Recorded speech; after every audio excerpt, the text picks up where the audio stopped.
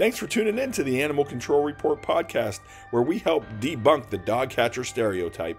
A lot of times people think it's the dog catcher when they hear about animal control officers, but here on the Animal Control Report, we change that by taking you inside the day-to-day operations of animal control officers. Not only will you hear stories of animal control officers, but you'll hear from industry experts as well. We are also part of the Keep It Humane podcast network. We have some amazing partners there, so check them out at keepithumane.com/podcast network. You can listen to all the animal control and animal welfare related podcasts there. And let's continue to help people help animals. Oh, I have to do this? Welcome to the Animal Control Report with your hosts, Ashlee Bishop. And Ashlee Bishop. And I am your other host, Daniel Ettinger. You know what's great about this video that we do, this Zoom? Well, I guess you could watch it on Spotify or YouTube, is both bishops are diagonal right now, and it's perfect. Oh, really? Because I'm on top of her on mine. What are you talking about over there? It shows up differently for everybody, Dan. No, but on the recording, it'll be accurate, and you'll have two bishops, one diagonal from the other. That's because we have to surround you to keep you in check. Agreed. Well played pun. Well played pun. So guess what I'm not doing right now? Not moving. Well, no, I moved. I'm not traveling. This is the first time in 5 I was going to say working. In 5 weekends that I haven't been on an airplane. It feels wild. That's crazy. Yeah, that was too much. I'll be honest. That was I bet. Yeah. I'm sure Mooney is appreciative of you not moving or traveling. He is he's appreciative. He just took his little bone and now he's going to go and chew on that for a little bit. So good boy. Maybe he didn't miss you. It's okay. He probably didn't. He had great care. He had great rovers and great. My shout out to my old neighbor, Susan. She was lovely. She had a Cavalier King Charles Spaniel, and he was old. His tongue stuck out of his mouth because he couldn't he had no teeth. But I would watch him quite a bit because she traveled too, and she would always take care of Mooney. So a big help there. Speaking of travel, now this episode will air like just a little bit after the new change with the CDC. Do y'all know where I'm going with this? You know what I'm talking about? I actually don't. So the CDC is making changes to dog imports into this country. Oh, interesting. Starting August 1st. Yeah, it's really interesting. And you can go online, you can check it yourself. But the big things, here's the big takeaways. Okay. Just bullet point. And this is from, again, from the CDC. And I'm pulling this directly from AAHA, their website. What is that? American, I don't know what that stands. Does anybody know what that stands for? AAHA. Animal Hospitals Association? Yep, that's the one of America. Man, you're good. It's almost like you're a vet tech. Oh, I mean, who would have thought? In a life once ago. All right, here's the changes. All dogs must be at least 6 months old. Again, all dogs must be at least 6 months old to enter the U.S., even if they're coming from a rabies-free country. So before they had some parameters depending on countries that were considered low rabies and some that were considered high. So now you have to have dogs that are at least 6 months old. That's wild. But this is good, in my opinion. This is really good. All dogs must appear healthy upon arrival. All dogs must be microchipped regardless of the country of origin. The microchip must be detectable with a universal scanner. I struggle with that one. How come? Talk about it. Because great, it's detectable by a universal scanner, but does that mean we're actually going to reach somebody that can give us any information? I agree. We've had a lot of issues with overseas microchips, particularly UK and Mexico chips. I mean, they're so hard to trace. They are hard to trace. Now, that being said, though, however, it's all, think about it this way. It's even if it's not traceable, it's a record for that dog. So that chip will always be, it's almost like having a social security number for that dog. So now we know that dog is, when it comes in and all the paperwork's done, we know that dog is related to that chip. So, but how do we change the information on the chip? You bro, can't I don't know. Most Just be happy that the CDC did something, okay? Okay, okay. most organizations will do it for you regardless of the chip manufacturer. So, Home Again, Avid will take on that chip regardless of who made it or whose information. Well, and it would be nice too, because I know that there are some third-party websites and stuff out there that actually will just let you register chips, even if it's not through the microchip company. So it'd be really nice if the animals coming in that have these overseas chips would just get put into those systems too, just so that somebody locally has it. It does also say this includes ensuring that each dog has a working microchip. So maybe there's some regulatory. Working doesn't always mean Oh my registered. goodness, Bishop. Just I was let gonna it I was go. gonna They're say the allowed same to. thing too. For the record, I was on the debate team as well in high Clearly. school. That's why you're on this damn podcast. How are things in both Bishop lands? Good.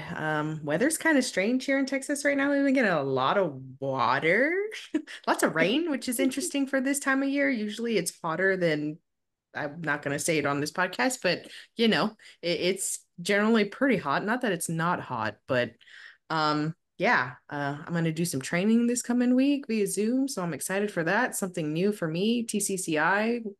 That stands for, because only two of us on this show right now are from Texas. So, Texas Certified Cruelty Investigator course. oh So yeah, I love them. yeah. Is that So Monica? no, this is through Taka, Oh, but that's It's Monica. Dr. yeah. Draper. Dr. Draper from Corpus Christi. Oh, cool. And Ashlee, I will be on that as well. Oh, nice. Well, then I will see you then. Yes. Do we have to keep our cameras on the whole time? I'm a Yeah. little concerned. Why are Okay. you concerned, bro? I got a lot of dogs and a lot of kids, and it's We're summer. okay with that. This is a family-oriented podcast. For those of you wondering, if you're not watching on Zoom right now, or I keep saying Zoom, on YouTube or what's the other? Spotify. Hey, Spotify. it's early out here. That's Shelby Bobosky. She is joining us today. She's our guest, and she is the executive director of the Texas Humane Legislative Network. Don't get it confused, people. I'm trying to say this as many times as possible because they're listening. I know they're listening. I did not mess it up. And she is not the executive director of the Humane Educators of Texas. Those are two different people. Those They are. are. We love them. Shout out. By the way, Dan, I told you I was right. About Tabitha is the Rabbit rabies queen. Tabby and is the Rabbit Tabby. Hell yeah. yeah. She is something else. We'll say that. She'll be mad that I moved away from San Diego, but she won't be too mad because I didn't move too far. So we'll see when I You get can that travel back chance. there with her. Yeah, it's only like an hour, 45 minutes, 6 hours with traffic, but that's fine. Shelby, thanks for joining us. We are excited to have you. Question: can you let our listeners know who the hell you are? Because they're like, what? Who is Shelby Bobosky? That's a great name. I Sure. love saying that, Bobosky. I wish you were on this show full time because I would just be like, Bobosky, go.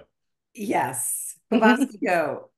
So I am an attorney by trade, and I was a trial attorney for about 15 years.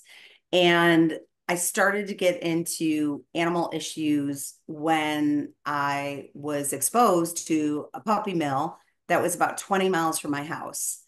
And I could not believe like this tiny house had 500 plus dogs in it. It was just insane.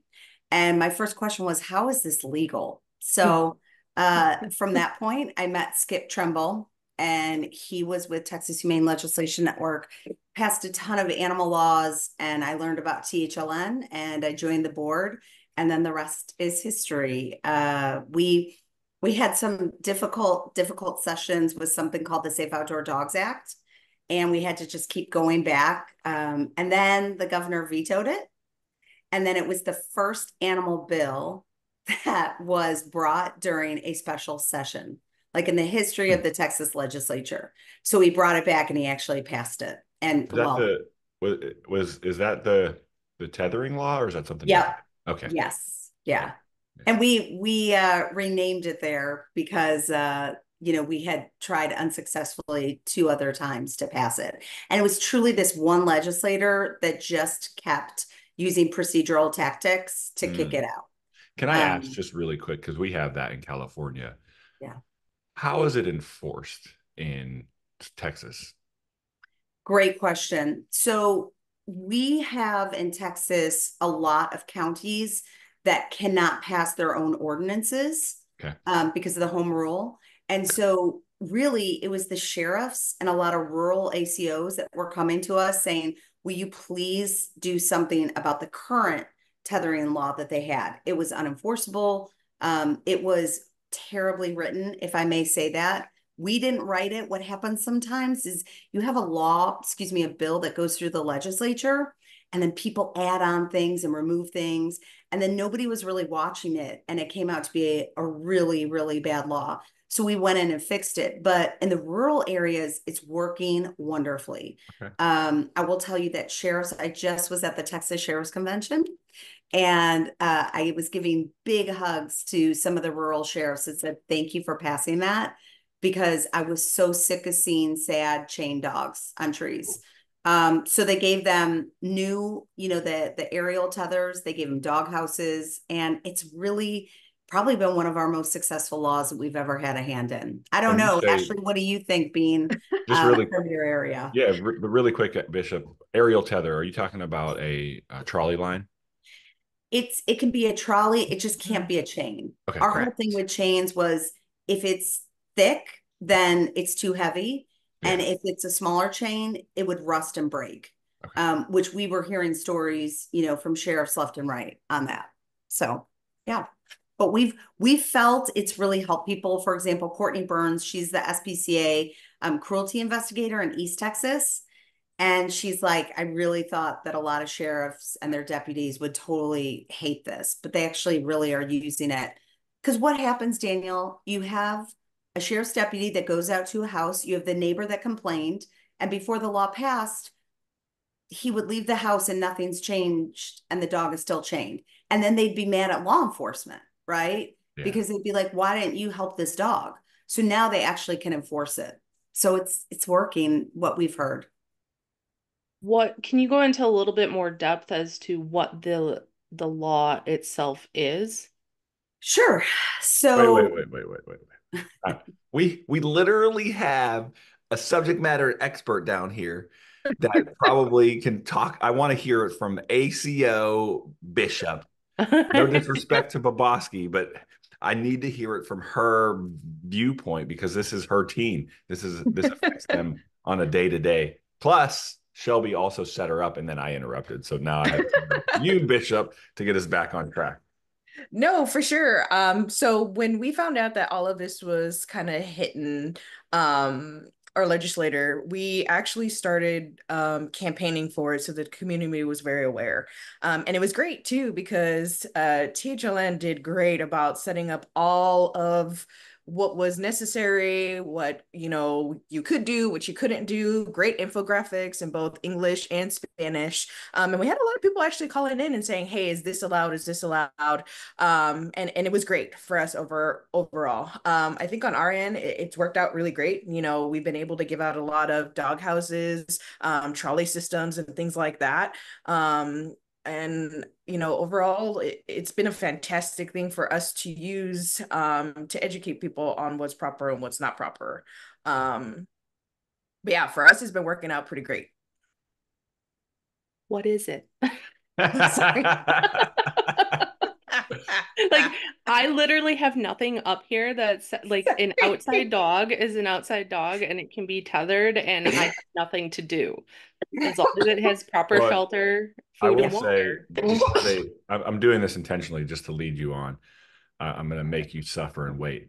I think it's necessary from a behavioral, not just the animal welfare aspect of it all, of it maybe being cruel and inhumane, but from the behavioral, if a dog is left out on a chain, there's a study that I use in a class that really tries to identify cruelty towards animals and dangerous people that creates an environment where dogs now become behavioral issues because they're exposed and around that. And one of the leading causes of fatalities are from dogs that are chained up.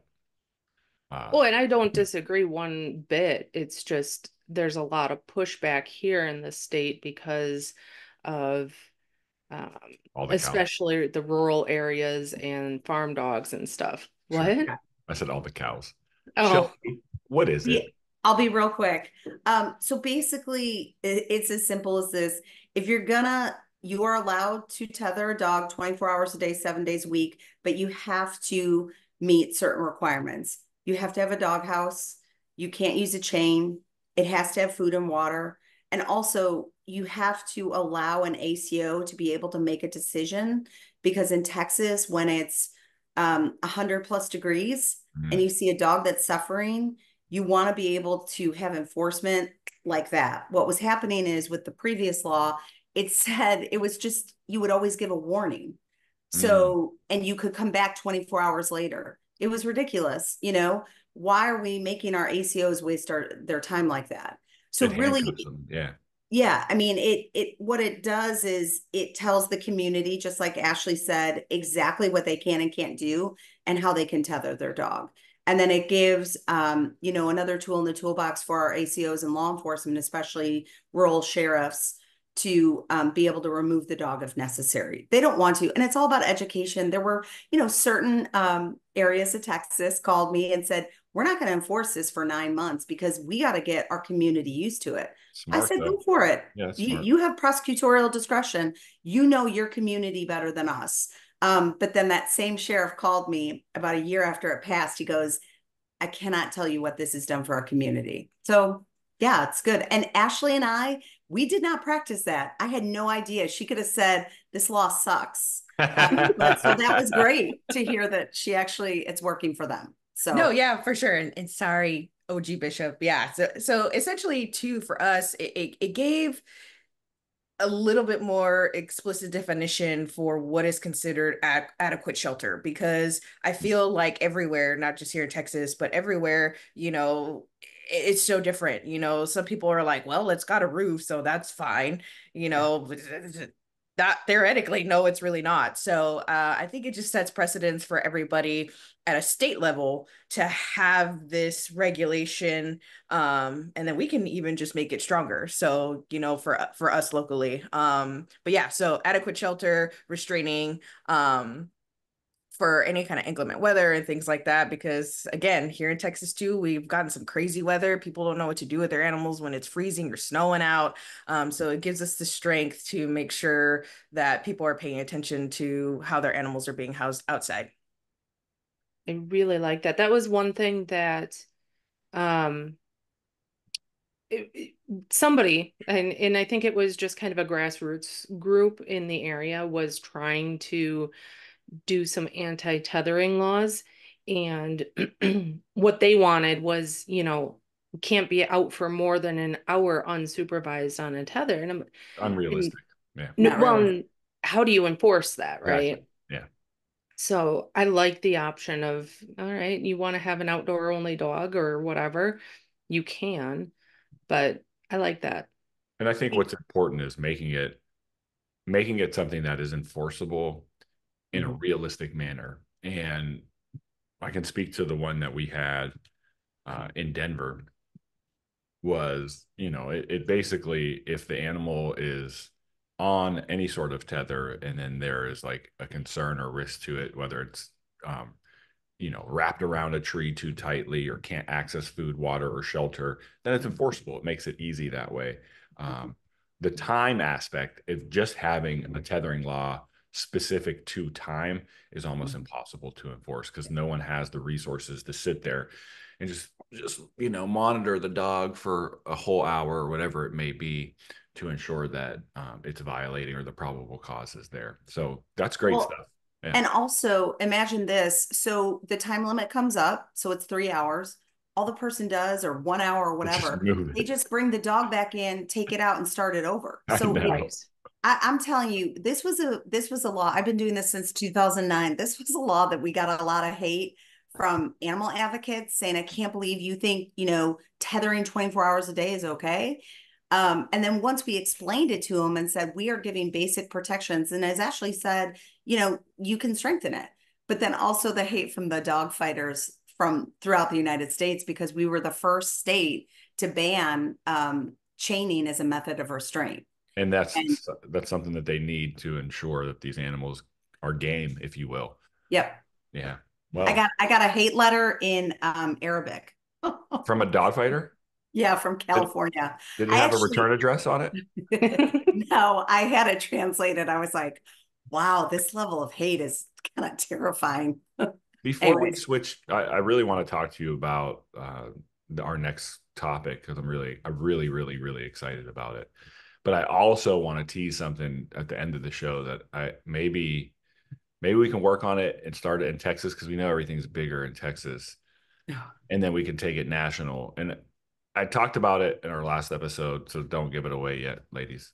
But the more and more I think about it, I think it's more realistic, and I think you can maybe, if it's something that we can work. I don't know how I work on it, being in California and you in Texas, but you know what?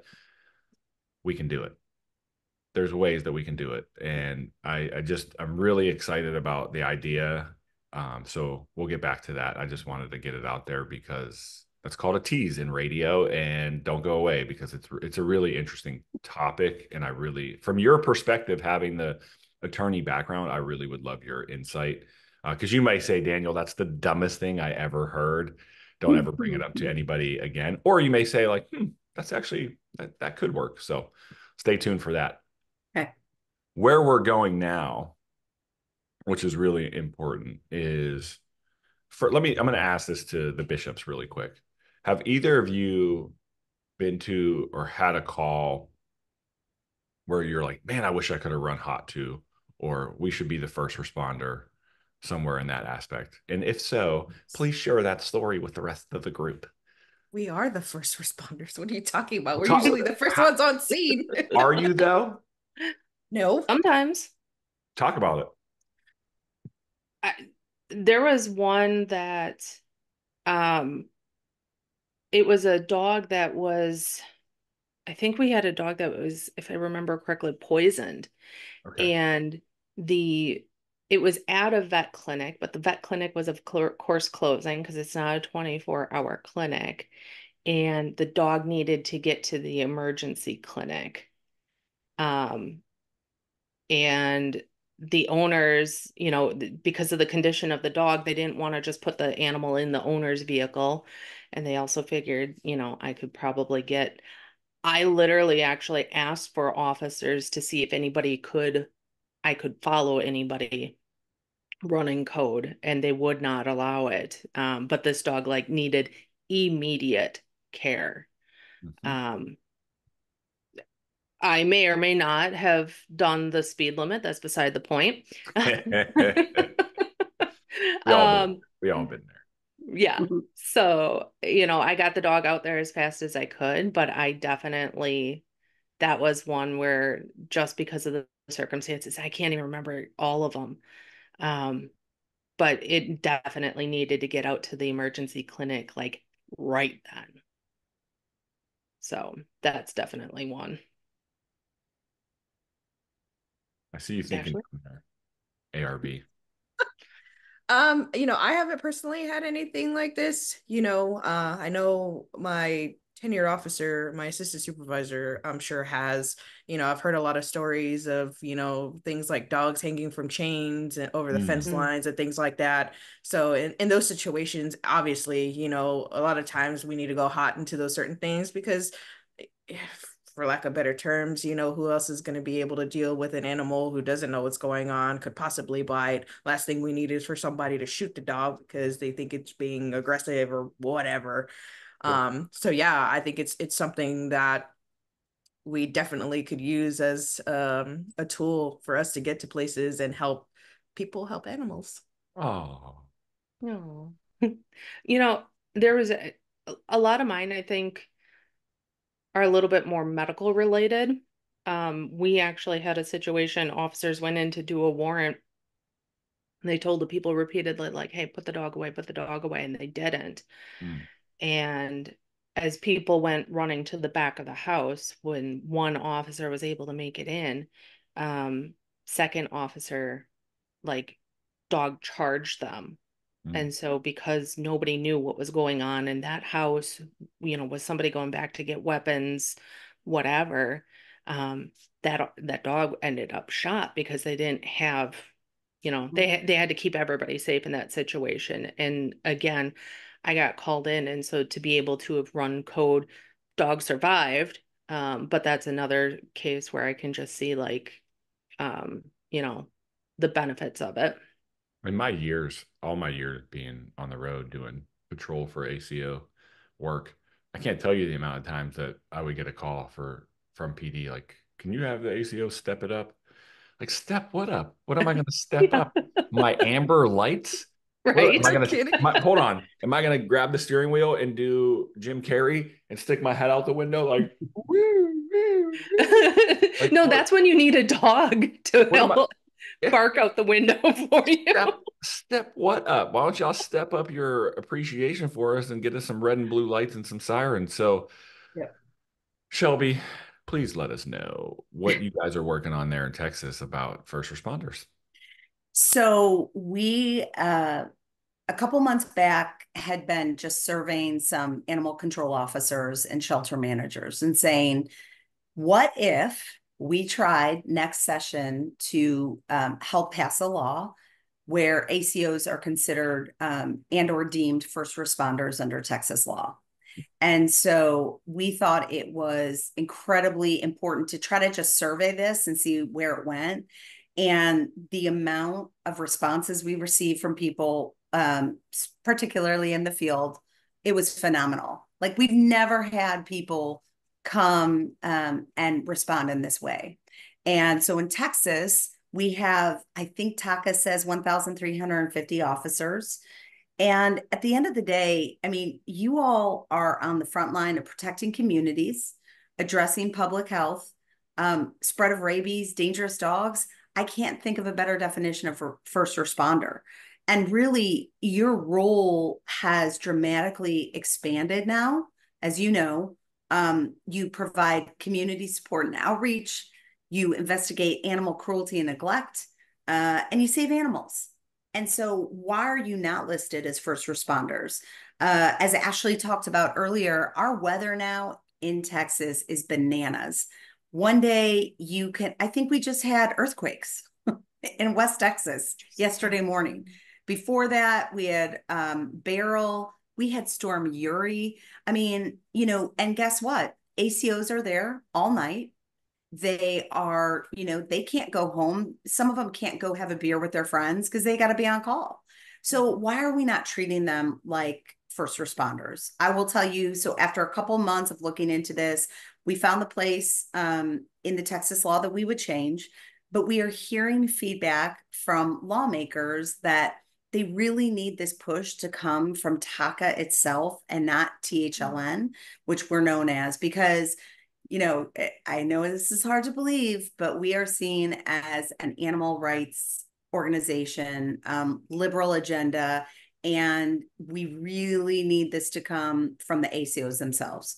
So we've been having these great meetings behind the scenes and getting the shelter managers to go to their cities and talk to them about this. We have a bill draft and everything. So that's kind of where we are on it. Neat. That's good to hear, and I'm lucky enough in the city that I work for. My chain of command, which also includes a city manager, they regard us in that sense. When COVID happened, we were essential personnel, and we were able to do what we needed to do and everything like that. So I'm very lucky in that sense. So I think this is going to help, us get pushed forward, because again, too, a lot of times, people don't realize, we're out there in all hours of the night. I know we had tornadoes here locally Yeah. And this was before I had started with the city I'm at, and my assistant supervisor, told me about everything that they had to go out and do. They were out at all hours of the night. They were out doing rescues in high water situations. So people don't really realize what we are tasked to do all the time in the field. Um, and unfortunately, we're not respected like the rest. Yes. And that's what frustrates us the most. In Levelland, Texas, we had two animal control officers, Crystal Goforth and John Corder. They were killed when they were trying to assist with a dog that had been deceased on the side of the road. And I'm going to be very honest, I was frustrated how little attention was given to it. There was a recent shooting just south of Dallas a year ago. Yep. And it was two sheriff's deputies and an animal control officer. And the animal control officer was severely wounded. No mention of it by the governor's office. And so we do feel by this elevation and status, so to speak, it will actually elevate the profession altogether. Hopefully, we can get some better funding for our ACOs and our shelters. So we think it's a feel-good bill, but again, it's got to come from within the community, because sometimes having our organization attached, it can be seen as animal rightsy. And this is not at all that, but we don't also want to harm the bill as well. I hope that with that also comes some additional training too. As if we're first responders and going out with law enforcement into some volatile situations, having things like DAT training, so some hands to hand combat. I was actually asked to participate in a warrant. No, it wasn't even a warrant attempt. It was an eviction is what it was. They knew that there were animals in the house. They knew that the party inside the house was not going to go willingly. And they'd been given plenty enough notice to get in. So when they breached the door, or get out rather, when they breached the door, they actually had me in the lineup so that, I could capture the dog right away, make sure the dog wasn't going to cause problems. Because we all know how, animals react to their owners having a heightened emotion. And I had absolutely no problem doing that. But then when I turned around and I asked, I said, this is something where I absolutely have no problem being in line, but I want training on it. I want to know where you want me standing, what you want me doing. Okay, do I just hold the front door while the rest of you guys clear the rooms? Like, what do we do? And then it became this whole thing of, well, no insurance and blah, blah, blah, and you're not qualified. But why? Why can't I be? You know? So there's a lot of training that could absolutely go along with it, but it's stuff that we absolutely should be having. Mm-hmm. And I would just say, you guys are already first responders. I mean, the responses, I just put an email out there, send examples of how you are already acting as first responders. And it was, again, overwhelming. I mean, the police calls me to go ahead and remove two dogs from a house that have been, protecting their deceased owner. Who's the first in? Well, you're a first responder then, if you're first. Always, Right? always. Ethel Strother with Taka, she tells me the great story of how SWAT called her and said, well, we want to kill these 10 dogs that are protecting these dog houses because they have cocaine attached to the top of their dog roofs. And she's like, I got it, and she's this little bitty thing. And she got each dog by the catch pole, and they're like, they're vicious. We're ready to shoot them. And she's like, I got this. So I mean, you just have so many examples of why they're already acting as first responders. So let's give them their due. And I want to read something really quick to you from NACA. Yes. And it's some people feel like NACA doesn't put out position statements that are relevant to our field. I'll be honest, this one is extremely relevant. and it was put out in 2020. And I wonder if it was maybe in response to COVID. I'm not sure, but animal control officers should be considered first responders. And this is at nacanet.org. The National Animal Care and Control Association believes that all animal field service professionals, including animal control, animal protection, should be considered and treated as first responders. The Department of Homeland Security and Emergency Management Systems define first responders as individuals who, in the early stages of an incident, are responsible for the protection and preservation of life, property, evidence, and the environment. Animal control officers and other animal field services professionals meet this definition.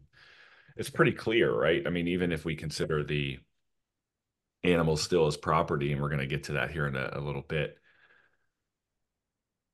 I mean, we're doing that. We're protecting property. We're protecting lives. It was great so I'm in Dallas and I serve as the chair of the Shelter Commission here in Dallas. And so when the Animal Control Appreciation Week came up, I just went straight to city council. I said, can we get a proclamation and bring, our ACOs in? And she was like, sure, we've never done that before. And I thought, wow, that's really sad. And it was great because they came in, they got their certificates. And it was, at least just for that moment, a certain appreciation. That's kind of where this was born from. But, animal control officers really have a voice at the Capitol, but they just don't know how to use it sometimes. And they really don't know if they can, right? And so I don't know if you want to talk about that, but I'd love to kind of guide ACOs, at least in Texas, go check your other states, but how to effectively advocate for ACOs being first responders. And, it's always check first, obviously with your chain of command. If you are going to use it as, Shelby Bobosky, ACO for Dallas, but you can always use your voice individually. And, Daniel, one of the worst bills that ever came up was in 2015. And it was ACOs were going to be charged with a misdemeanor. This bill was actually filed. They were going to be charged with a misdemeanor if there were open kennels. And they bracketed it to certain cities that I think, in which this organization felt like they had their live release rate wasn't good. And so they were bracketing into these cities. And I saw this bill and I was like, who fought? Like, this is terrible. And so I tried to get at that time, ACOs to call and say there is a myriad of problems with this, right? And several of them were like, oh, I'm not allowed to. It's illegal for me to lobby, And I'm like, no, hold on a minute. That's not necessarily true.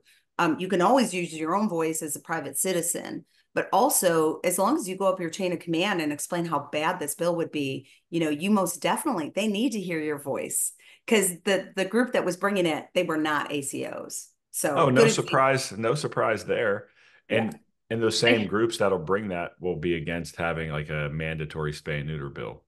So I just don't get it. I don't get it. I have to say, anybody that has the ability to go back 15 seconds from just now when Shelby was starting to talk about this, because you will see me, Dan, and Ashlee do the German Shepherd head tilt at the stupidity that was that statement and that bill. I'm glad that did not pass. Yeah. Wow. That's ridiculous. Yes, that was one where we were happy. We again stand side by side with our shelters. They are our biggest stakeholders. We love TACA. We work very closely with them on good ideas for bills and bad ideas. And at the time, we knew that we needed to stand up and say, no, this is a terrible, terrible idea. And juxtaposed to, gosh, I wonder why, we can't find a shelter manager in Dallas or San Antonio when we treat people this way, like misdemeanor, what? So anyways, yes, but that is a good example of how we do need to hear their voice. Because, Shelby Bobosky from Dallas, who cares, right? But, Ashlee from Brian, she's been doing this for a certain amount of time. They're going to listen to her. And she's an award-winning ACO, by the way, and director and all that stuff. Dan, leave her alone. Just saying. I mean, if we're keeping it a Look buck at my here. face. All right, Shelby, this is a good segue into what I wanted to ask you about. So you could tell me this is a bad bill, or maybe possibly with some work, it could be a good bill. And you be honest, be critical. You're a litigator at heart, right? So you can chew me up on the stand and spit me out. As I hear all these things, and as we talk about all of the just things we want to do to help pets, help people and their animals, it's more and more relevant now, prevalent maybe, that we have to figure out a way to incentivize animal ownership. Okay. And maybe taking the property aspect out of it and make them sentient. So here's where I'm going. In this day and age, a lot of people refer to their pets as, I can't say it. Somebody else can say it. Fur babies. Ugh, both of them. My babies. I respect it. Shelby, what if? And so part of the biggest problem is like we're overcrowded. We're not doing enough to ensure that our animals are spayed, neutered, vaccinated, licensed, microchipped, all that stuff, responsible pet ownership. What if there was, maybe it starts in a state and then it becomes a federal bill? I don't even know how you do this. But what if there was an allowance of up to maybe 3 pets per year, as long as we do these things, ensure that they're spayed, neutered, they're vaccinated, they have their license, they're microchipped, they are a tax write-off. So we always want to call them kids. So let's start fucking treating them as kids in that aspect, but we have to do those things. So every year they have to have an exam through a veterinarian to ensure that they're still vaccinated, everything, their health certificate's good. And then at the end of the year, when we do our taxes, we can claim these animals. And maybe it's a small tax, credit, up to 3 animals a year. But now we are ensuring responsible pet ownership. We're getting animals spayed and neutered, and there's an incentive behind it, and it's federally backed. And then not only does it like change the perception like internally on how we see our animals, but now nationally animals are looked at differently because we know they're part of the family. We can't argue that anymore. So I'd love your take on that. I think it's brilliant. This is the first time I've heard this idea, so I'm kind of like, it's percolating right now, but couple of things. So in the state of Texas and beyond, mostly animals are deemed property, especially in Texas. The Non-Human Rights Project is really making huge strides about, what rights do animals actually have. And internationally, they are way ahead of us with Sandra, the orangutan in Argentina, and some of these other places. In state of Texas, Strickland v. Medland is a Supreme Court case. And basically, this dog was accidentally euthanized by a shelter, and that was the case that started it. But when it got to the Supreme Court, it was our animals' property. And there were some great examples of how, if someone cuts down a tree in front of your house, and it's been there for 100 years, you get damages for that, right? If you had a wedding picture of your grandparents and it gets damaged in a flood, although that is property, you still get sentimental value. But really, Strickland v. Medland solidified that animals are deemed property. And, we can buy or sell, we can trade our property. But there's certain ways we have to treat them. I love this idea federally, as long as you could stay away kind of from that property idea, because there are tax breaks all the time when it relates to certain property. So I don't know. You might be onto something here. Shelby, it's we might be onto something. Okay. Like an ag tax or something. Yes. Yeah, I like it. I need to, a lot of people need to think it through. I will say this, we helped with the Big Cat Public Safety Act. And that took, you guys, common sense, right? Ownership of tigers, large carnivorous animals. That took how many years? Our 12 friend, years our to friend, pass. our friend and former guest of the show was on part of that, right? Carol Baskin. Wasn't she Yeah. part of that? Yeah. Yeah. But like common sense isn't as common anymore, as Tim Harrison says. But it's just federally, it's so hard to pass an animal law. That's why we love working in Texas, because we meet every 2 years and we've been really successful with it. But I think you're onto something. I like it. A couple of years back in Texas, from this really this case that kind of bore this idea that rescue animals should be taxed. I don't know if you heard about this. Like the comptroller's office was actually back taxing animal rescues. And there was this one boxer rescue out of North Texas that got back taxed $30,000. So we went into the legislature like that and fixed it. Not we, well, we supported it, but it came really from Katie Jarl and her lobbying team, because it was ridiculous. Like, no, these aren't goods for sale. These are animals we're rescuing. Why would anyone, be a part of that? So there is an appetite for that. I like it. Thank you. And I think the more it's multifaceted. It's not just about ensuring adequate care and spay and neuter, but it shows how we value animals, because Yes. a lot of people do refer to them as For babies. so in order to really capture that, and actually I agree with it. Pets are a very important part of the family. And actually one study is more kids will grow up with a pet in the household than a father in this country.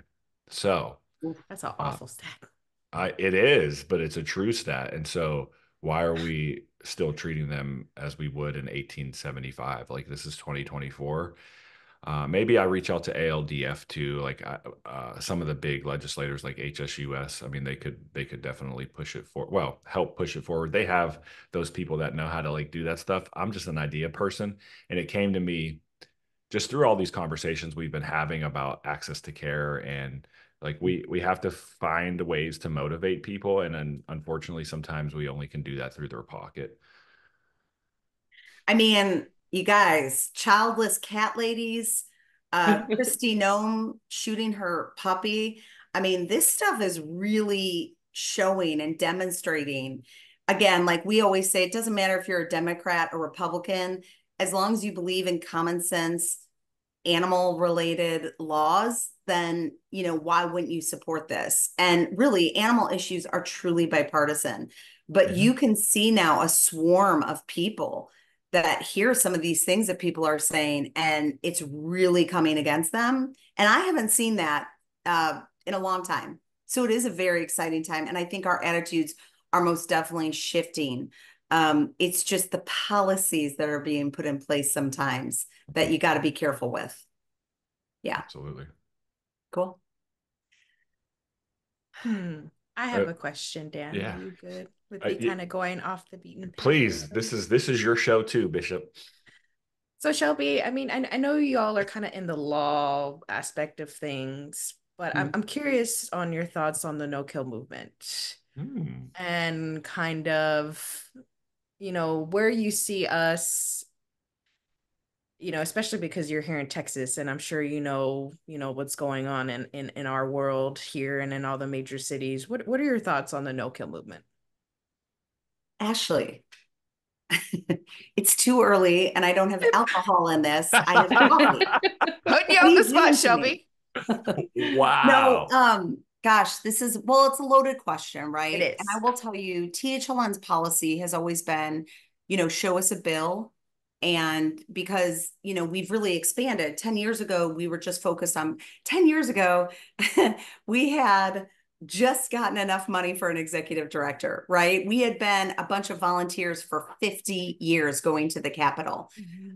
So, I know in 2011, there was a CAPA bill that was put forth in Texas, and it was really viewed as a Christmas tree bill. And it had a lot of things in there that we did not agree with. And so our policy is always show us an ordinance or a bill or something, and we will opine on it. I'm very fortunate to have a board of directors that is full of Texas animal law attorneys and experts. and I really lean on them, especially during the legislative session. With that being said, if there isn't a bill, we have seen some policies recently that really, in our opinion, are not good ideas. And that includes, for example, this idea of giving citizens catch polls and trying to have them shelter animals and not be a part of really fostering. It's this whole idea of like, let's keep animals outside of shelters however we can.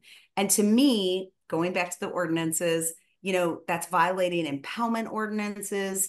And again, like I just think back to the 1800s where we didn't have shelters, right?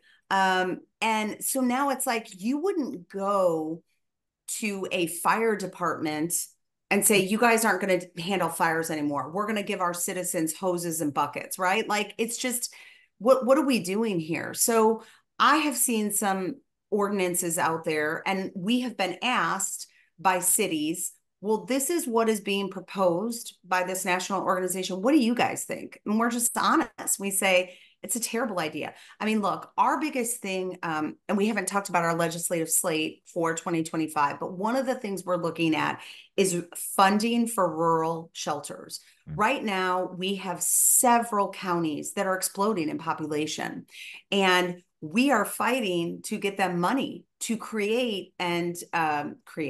build an animal shelter. So the idea of let's keep animals outside of shelters really is the antithesis of what we're trying to do, because those counties have horrific dog bites, horrific maulings, and those counties are seeing rabies again. We have 250 some counties. Rabies was found in 100 counties in the last 5 years in Texas. That's terrifying. So, we look at policies and we look at, okay, what would this ordinance say? But, some of these shelters that are saying, please don't bring any dogs in, try to do your own fostering. That is something that we definitely are not, in general, we'd have to look again at the specifics, but that's something we don't support. Shelby, all this time and energy these groups put into like finding these alternative means to not bring animals to the shelter, why are they just not focusing on spay and neuter programs? Like through attrition, we get to that goal. Like I don't understand it. It blows my mind. What, like they're misfocused or misguided. We could not agree more. Okay, we should spay neuter them all, right? Now I will say in Texas and throughout, we know about this vet shortage. I mean, you guys, the state of Texas has 2 vet schools. Have you seen how big we are? And the second vet school has not even graduated their first class. I will say Texas the reciprocity is very difficult to get to. So we are looking next session to try to help that, because there was a mandatory spay neuter bill that was brought last session in Texas. It, of course, AKC was gladly bragging about killing that bill, right? But we want to, if we're going to pass something like that, and that would be like my dream in retirement, but if we can pass something like that, we have to set up it so it doesn't fail. And that means more spay neuter clinics, vets, everything. Spay neuter network, Daniel, all of those people, I try to give as much like popularity and get their names out there, because that, I couldn't agree more. That is the key to everything is spay neuter. And it's just, I don't know if it's not sexy. I don't know if the funding's there. I don't know if it's because it's not a catchphrase, but I agree with you 1,000%. It's incredibly important. Sidebar, we do have a license plate program in Texas. We are one of the few, and it's had, I think its success at this point is 8 million in low cost spay neuters. The problem is it's become incredibly burdensome, and we are looking at ways, along with the rural funding, to revamp that. Right now, it's got a dog and cat cartoon on it. It was 20 years ago, and it says animal friendly. A lot of people are like, what does that mean? So we want to say on the license plate, spay and neuter your pets. So Thank you, Bob Barker. Yeah. Oh, and really quick, we are very excited to announce in the upcoming month a Texas-based spay neuter website. So many people are like, I need to spay neuter my pet. I don't know where to go. So that is in the works. We're working on it. We're very excited to launch that sometime in the future. you're a man after my own heart. Let me tell you, spay neuter is key. I mean, are you going to be at the 50th year TACA conference? Yes, Well, we will be there. We can chat more there and just discuss some of these things. I think sometimes people lose sight of the fact that, and you said this earlier, Shelby, was like, we do have a voice and we can push things up the flagpole, if you will. And I'm, I'm encouraged by all the people doing the great work out here. And it's really trying to unify us into figuring out ways to make this more, I guess, like more obtainable. If we're here to help animals, I mean, and I often say you have to help people help animals. And the reason I'm so, I guess, on that phrase is, to be honest, there are people out there that aren't animal people. And so when you can relate it to them, that it also helps people, then they get the buy-in too. And so I think that's really important, that we're not just focusing on the animal piece, showing how it can affect the human aspect of it, also will win support there. And so I think we have to just continue to push. And it sounds like you're doing some wonderful things in Texas. And sometimes, when states like this that are so big, they can be the catalyst for other states. And that's what we need. We need someone to champion these ideas. And it sounds like you're doing it there. So we applaud you here on the Animal Control Report. Thank you. We hope we're doing good. And on that note, you nailed it. Liberty County, 100,000 people. They have no county shelter, and they have 2 cities with basically, I think, a total of 20 kennels. 100,000 people. The dog bites are insane. Rabies has been suspected there on 2 separate occasions. Suspected, sorry, it was there. And now we have to get ER doctors to come in and say, we need professional animal control, shelters. We need managers. We need to get them out there. And, that is a people problem, 1000%. So you nailed it. Yeah. Bishops, any final moves? I'm going to start saying that because, the diagonal moves. We're Bishops are a now? great, they are a great chess piece. I don't know. A queen is probably my favorite and should be your favorite. But bishop is up there. It's like a top 3 piece, I think. You have the queen is number 1. She's always number 1. I don't really care about the king. Sure, like you have to protect him at all costs, but the queen she's the queen. Like she just protects everything. And then the horse is just fun because you can just jump and move. But the bishop, the bishop is where it's at. I've never played chess in my life. Well, you will, or you're playing chess right now with animal control stuff. Do you have any final thoughts, y'all? Anything? Nothing other. I was just gonna say thank you, Shelby, for coming on, talking about everything that you did. I think I'm hoping it kind of opens up some thoughts to some of our listeners. There's no need to ever reinvent the wheel if somebody has done it before you. So, some of the laws that Texas has, definitely check them out and see if you can implement them. You might have to tweak them a little bit just to fit your situation, but no reason to reinvent the wheel. So that I plan on bringing your what was it technically called? I've got Unchained Wisconsin in my head now because that's what the group was. Yeah. Safe Outdoor Dogs Act. Okay. Yeah. So I want to bring that up and see if we can do something with that. Excellent. Happy to help. Yeah, I think for me, thank you for all the work, Shelby, and I appreciate, the respect that you give our profession as somebody in your stature. I think it's amazing. I know from I'm not going to say that, but I think, as Dan said is before, in a lot of our previous podcasts, it's just about letting people know that our profession matters, and that there are very well educated people in our profession.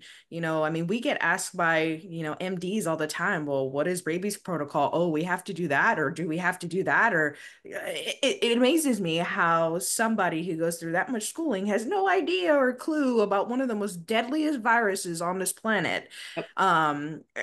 So, there's a need for people like us, in the field, in our profession, doing what we do on a daily basis. And I appreciate you and your support that you give our profession overall.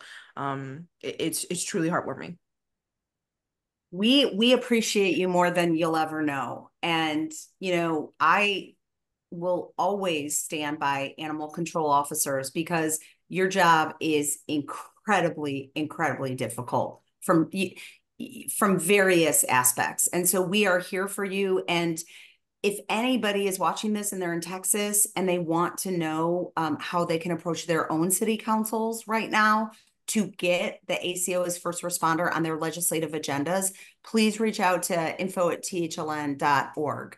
And also we have a very simple 30-minute Zoom on how to do it as well. But we really want to help get this through. We're very excited about it. That's awesome. Also, just final thoughts. What pumped it to my head? How we could track this whole idea of I can't get off this idea of this federal tax thing, but like because you have to microchip, that's basically the social security number for the pet. So you put that in there, and then they can track it through that to make sure you're doing all the things. So anyway, I'll stop because I'll keep talking about it if you let me. Thank you again, Shelby, for taking your time to do this show. We loved having you. You're always welcome back, as we say that to only the guests that we want to have back. So don't feel like we say it to every guest. But because we have great guests, though. We always have great guests. So we would love to chat again, and it'd be great to see you in San Antonio or San Antonio. I'll be there next week or so, actually. Anyway, for what? There's a family advocacy training. It's part of the military, and I do some training for them about the link between animal cruelty and domestic violence. So it's just right outside the airport.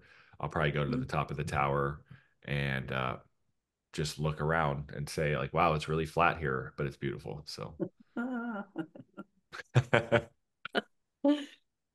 also, please check out the website, keepithumane.com. Please like, share, rate, do all that stuff because that helps the podcast. And stay tuned. I have some giveaways that I think I'm going to do on social media.